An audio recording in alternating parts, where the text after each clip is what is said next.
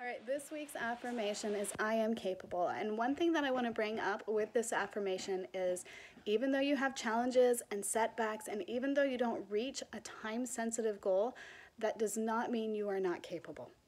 You can still accomplish your goal. And one thing that I've been struggling with recently is I am training for a 5K. And last month I was sick for a whole month, which means there was a month that I was not able to train for a 5K. And I have never done a 5K before. I am not a runner, but I am becoming one. And so this was a difficult thing for me to accept, and it did set me back in my training.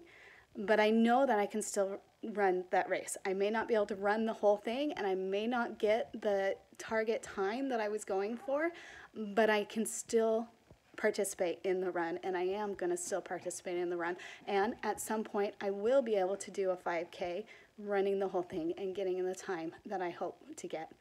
So I hope that you can learn from what I'm learning right now, in that I am still capable of doing this 5K. And I know that even though you may have those setbacks, that you are still capable of accomplishing any of your goals. So just hold on to them and keep trying to figure out how to move forward, because it's moving forward and continuously, intentionally making those steps of progress that help you to be able to reach your goal.